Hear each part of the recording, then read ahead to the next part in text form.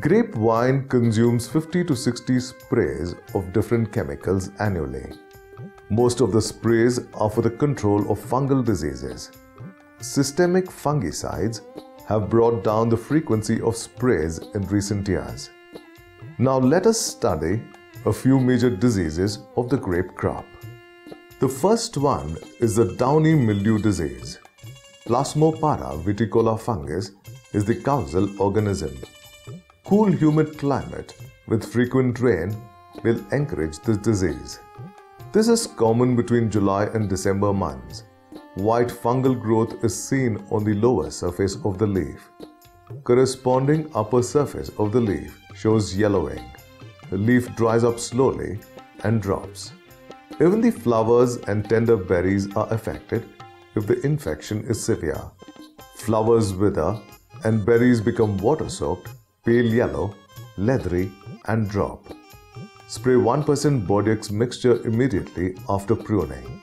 Spray 0.4% COC or 0.2% Mancozeb or Kavach solution once in a week in July-August months and once in 3 to 4 days in November-December months.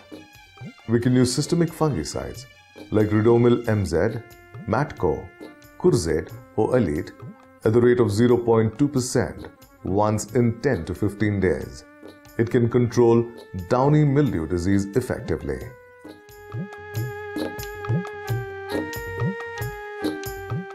Let us understand powdery mildew disease now.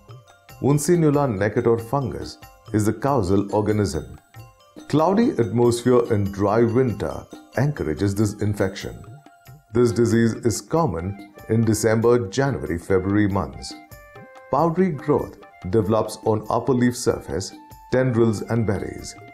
Affected young berries do not develop properly, become hard and crack.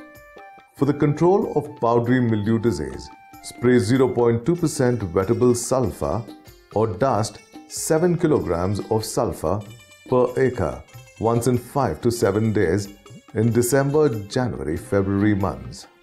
Otherwise, spray systemic fungicides like Bailiton or Cystane at the rate of 0.1% or 0.5% Rubigon or Topaz once in 10 to 20 days for effective control of powdery mildew disease.